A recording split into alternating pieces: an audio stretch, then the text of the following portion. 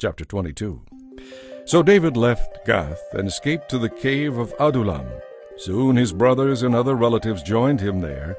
Then others began coming, men who were in trouble or in debt or who were just discontented, until David was the leader of about 400 men.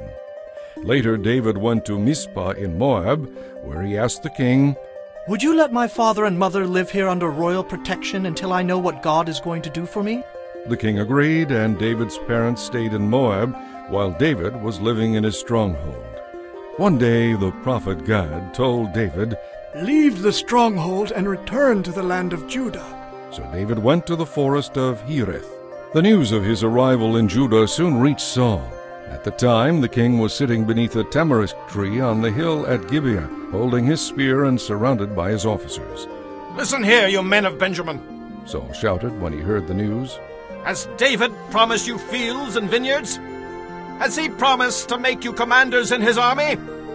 Is that why you have conspired against me? For not one of you has ever told me that my own son is on David's side. You're not even sorry for me. Think of it! My own son, encouraging David to try and kill me." Then Doeg the Edomite, who was standing there with Saul's men, spoke up. "When I was at Nob," He said, "I saw David talking to Ahimelech the priest. Ahimelech consulted the Lord to find out what David should do. Then he gave David food and the sword of Goliath the Philistine." King Saul immediately sent for Ahimelech and all his family, who served as priests at Nob. When they arrived, Saul shouted at him, "Listen to me, you son of Ahitub." "What is it, my king?" Ahimelech asked. "Why have you and David conspired against me? Saul demanded. Why did you give him food and a sword? Why have you inquired of God for him? Why did you encourage him to revolt against me and to come here and attack me?" "But, sir," Ahimelech replied, "is there anyone among all your servants who is as faithful as David, your son-in-law? Why, he is the captain of your bodyguard and a highly honored member of your household. This was certainly not the first time I had consulted God for him. Please don't accuse me and my family in this matter, for I knew nothing of any plot against you." "You will surely die, Ahimelech, along with your entire family," the king shouted.